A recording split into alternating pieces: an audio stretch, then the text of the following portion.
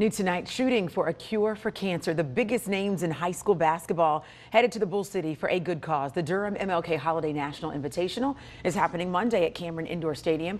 Doors open at noon with games playing into the night. Ticket sales benefit Duke Cancer Institute. Be the match, and it will provide additional funding for local high school athletic programs. The tournament also hopes to raise awareness that Black Americans are 50% less likely to find a bone marrow donor compared to their white counterparts. A station will be set up for potential donors to join the registry.